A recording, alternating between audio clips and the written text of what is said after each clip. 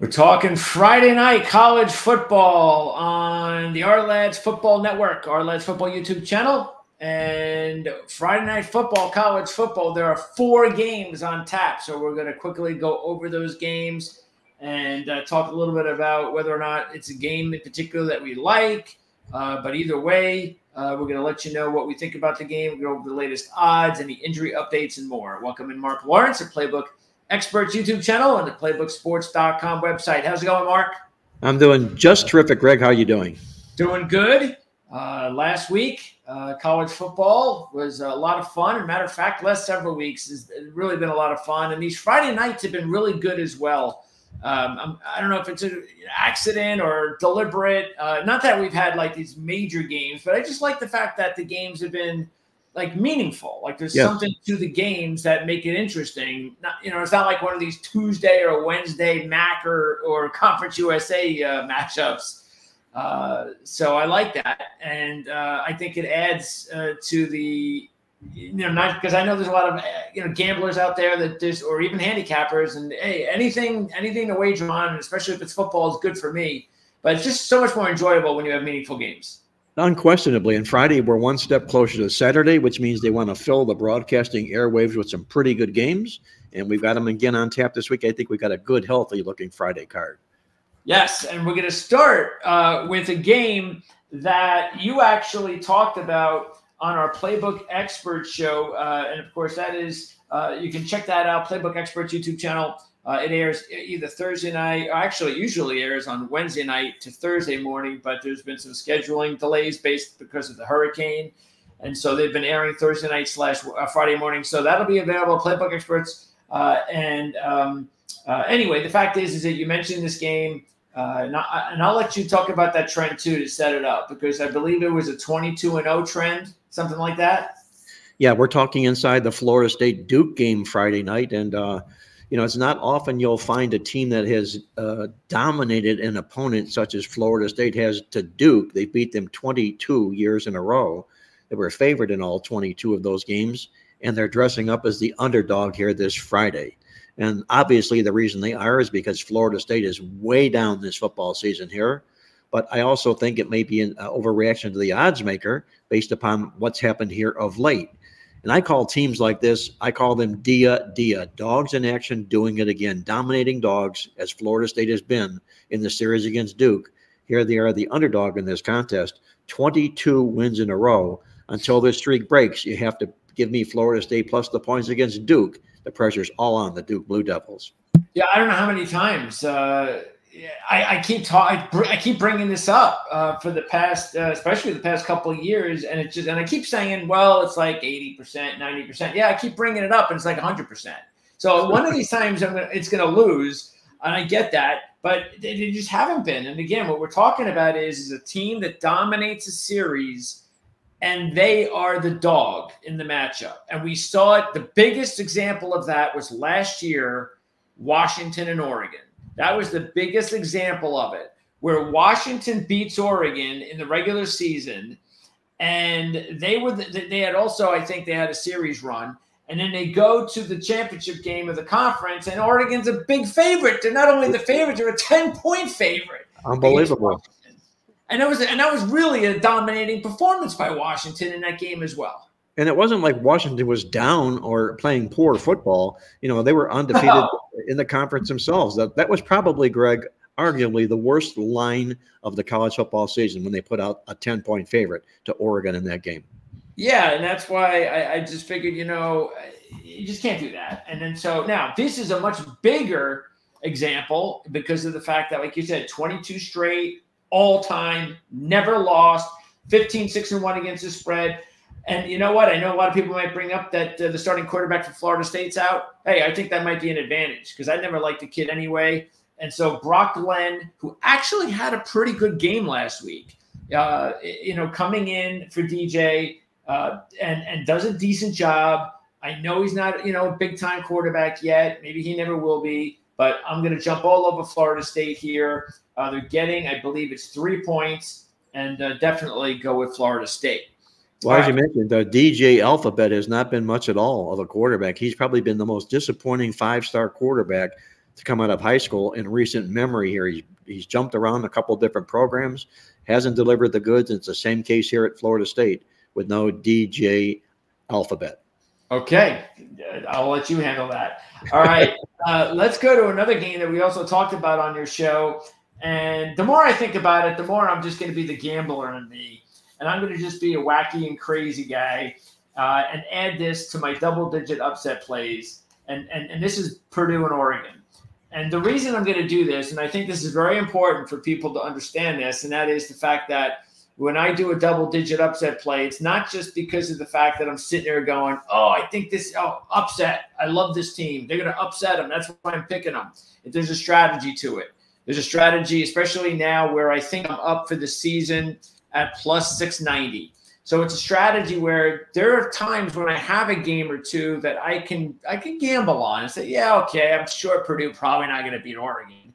But there are some circumstances in this game that, I've seen crazier things, and why not? Because if I hit it at 16-1 as a money line dog, I'm sitting pretty basically for the rest of the year in my double-digit upset plays, and I can take the chance because I'm up almost $700 on my formula. And let's talk about this game and the reason why. And that is because this is, again, you got yourself a situation where Oregon's going to come back to earth emotionally after what happened last week. We all know that. They're not going to be able to come up with that fire. Purdue, meanwhile, the new quarterback comes in, Ryan Brown, and has a tremendous game. Nobody expected it. Threw for over 300 yards, ran for over 100 yards. They lost on a 2-point conversion in overtime to a much better Illinois team on the road. So now it's Friday night. Everybody's excited. I know Hudson Card, I've heard that there's a possibility he could play, but it's like, why would you play Hudson Card? I know he's, much talented, more, that's what they tell us. At least he's the better quarterback.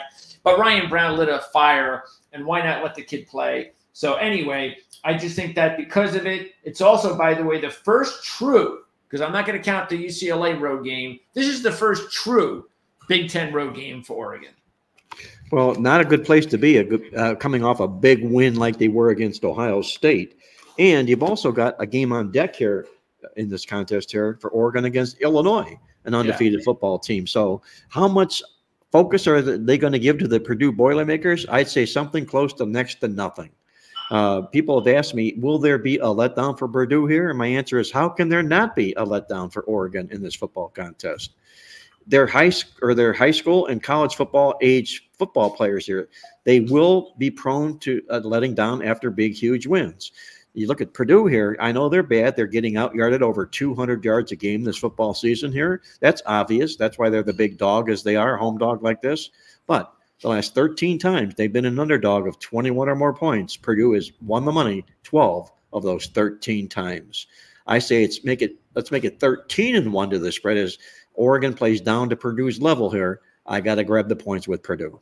Yeah, so again, even if you're not going to be a wild and crazy guy like me, just go ahead and take the points. I think that makes a lot of sense. You know what? Maybe what really makes sense is to take first half points.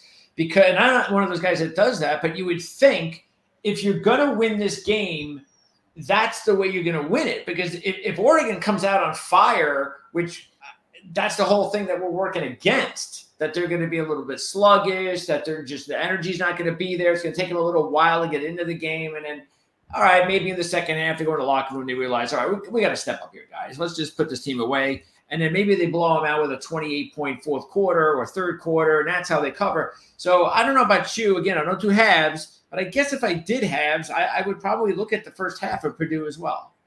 I agree with that thinking entirely because oftentimes you'll find in letdown games the other team's feet do not hit the field until the second half. They are still on a cloud and a sky high, and it usually shows in the first half of football games.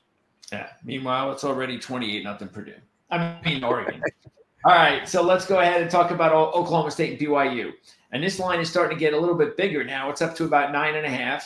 And this is a team, BYU, and we talked about this last week, and I thought it was kind of funny, of course, getting all of the comments that I received for picking against BYU. I never thought there were that many BYU fans. But we pointed out that sooner or later, BYU is not going to be able to come up with 4 turnovers a game. And sooner or later, they're going to get caught up Well, Arizona wasn't that type of team, and that's just because they just continue to be a very disappointing team. But to tell you the truth, the Big 12 is just a wacky conference this year. I mean, it's just up and down how crazy it is this year, and BYU is a big part of it. A lot of people thought BYU would be at the bottom and Oklahoma State would be at top, and now it's almost like the exact opposite what's going on. Keep in mind, though, there's a reason for it, a little bit of a reason for it. We talked about the running back situation at Oklahoma State. Ever since the kid wound up with the DUI, he has just not been there focused. Also, Colin Oliver and Nick Martin, the two best defensive players for Oklahoma State, have not been on the field. And Oliver hasn't been on the field since week 2. So that's pretty big. By the way, Oklahoma State 0-3 straight up and against the spread in their last 3, including the last 2 by a combined 80-34. So they had just been getting beat up over the last several games. They beat BYU last year at home, but only by 6 as a 16-point home favorite. So maybe that's a good sign that BYU knows how to beat Oklahoma State, especially when they have a better team. They're 9-1 at home against Big 12 competition, BYU is, including 2-0 this year. And they're one of the only teams in college football that is 6-0 straight up and 5-0 against the spread. I know it's hard for me to go against BYU the way that they're on a roll right now, but I don't know. It's just awfully tempting to see Oklahoma State as a 10-point dog and getting nearly 3-1 on the money line. Well, what a change of direction it's been since the beginning of the season, Greg, here. If you take a look at the Big 12 preseason media poll at the beginning of the season, Oklahoma State was picked to be the number 3 team in the conference. Here they're resting at number 13 right now going into this football game because they've gotten off to this rotten start. On the flip side, you take a look at BYU. They were the number 13 pick in the Big 12 conference, and how they've changed roles here unbelievably. But what works in this game for me is the 2 things. Number one, the talent is still there for Oklahoma State. They just haven't played up to that level. They've been deeply disappointing. But in my database, if you take a look at 6-0 college football teams who in Game 7 take on an opponent who got upset as a favorite their previous game, those opponents that got upset tend to play with anger, and that'll be the case in this particular football game. Oklahoma State was upset as a favorite in their last game. Teams in this role are just 6-19 to the spread, including 10 straight losses in a row to the spread. Yes, so we'll follow that Game 7 letdown here, and we'll take the points with Oklahoma State, and I hope you have them on your potential upset list.